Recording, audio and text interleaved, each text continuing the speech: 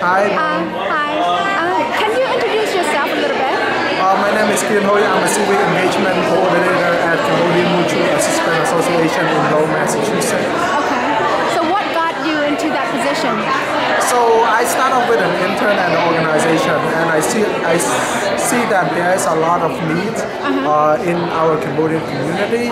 So that after I graduate my graduate program, I feel that how can I give back to the community? That's why I get connected, and I still working with the organization to make sure that I can contribute and give back to my community through like sharing my knowledge, education, and to make sure that our community is educated and stand up for themselves. Okay. So what kind of education background do you have?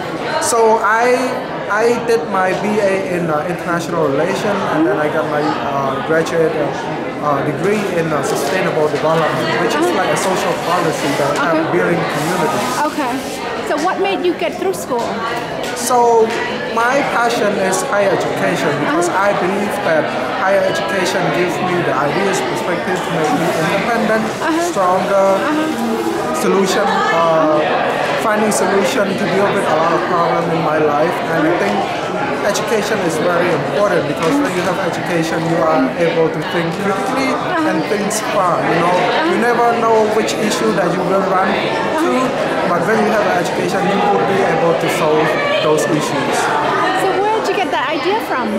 I think that idea I got them from my parents, my family, and I'm very glad that they are able to help guide me. And I think I really appreciate it a lot to my parents and the people that surround me when I grew up.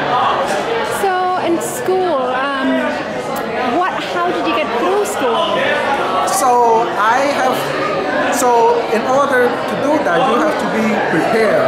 So before you finish high school, you have to search for colleges, and then after you search for college, you pick the one that you like and identify where you can get into the school. You start connecting with the school. If you have financial resources, try to find a way, whether your family, your friend, scholarship, loans, and do whatever you can, and I believe that you will figure it out the way that you can get into school.